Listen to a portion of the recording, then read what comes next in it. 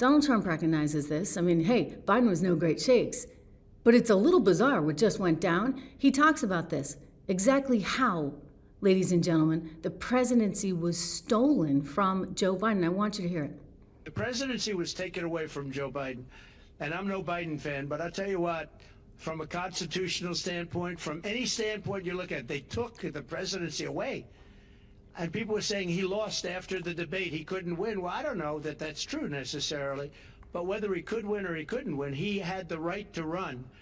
And they took it away. They said they're going to use the 25th Amendment. They're going to hit you hard. Either we can do it the nice. I know exactly, because I know a lot of people on the other side, believe it or not. And they said, we'll do it the nice way or we'll do it the hard way.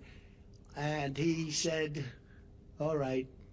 So that, I mean, they've really taken, what they've done is pretty incredible. He's right. I mean, it is really and truly incredible. I just sort of can't believe that it all went down like that. But sure enough, amazing, amazing what you can do when you get the media in your back pocket, right? And that's exactly what they had. So now, here we are. We're not a lot of time between now and November, right? This is coming fast. And they're hoping that maybe people will just overlook things like Kamala's policy. Like, does she even have to have any? Go to her website. This is amazing. Take a look. This is the website. I've been through the website like 50 times. I keep looking for anything that would actually talk about this woman's policy, and there's nothing there. So, you know what it reminds me of? It reminds me of 2020 kind of all over again, when nobody wanted to talk policy when it came to Joe Biden. All they wanted to do was put him in the basement, have him read a teleprompter, and hope for the best.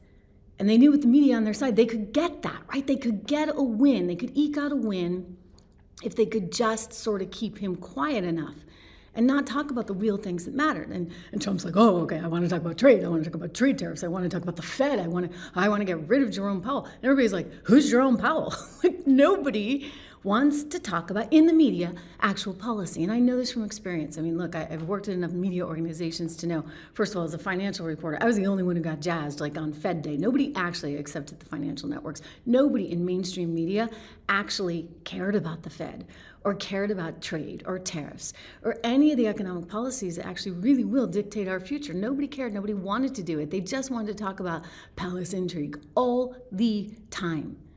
And so this is what the Harris campaign is serving up.